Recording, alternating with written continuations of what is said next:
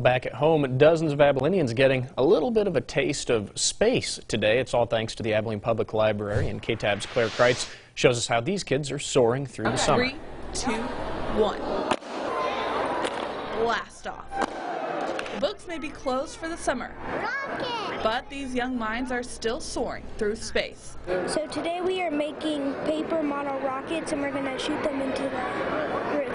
It's kind of hard with them not being in school. I don't want them to regress, but it's a fun way for them to learn. They're having fun building the activity and learning at the same time. A 3-step process.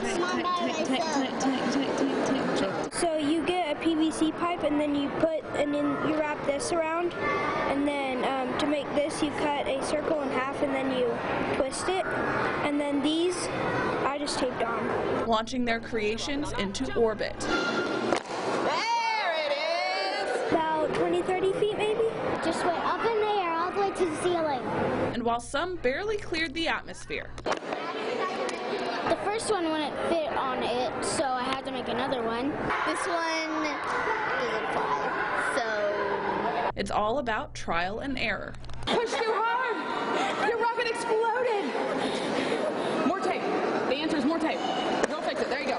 It's very interesting to watch a child work through the problem. Like we had several that when they stomped on it, the top blew off. Oh, how do we fix it?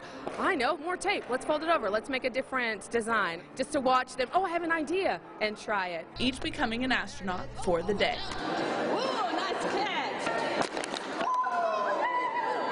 Taking off in Abilene with coverage you can count on. Claire Kreitz, KTAB News.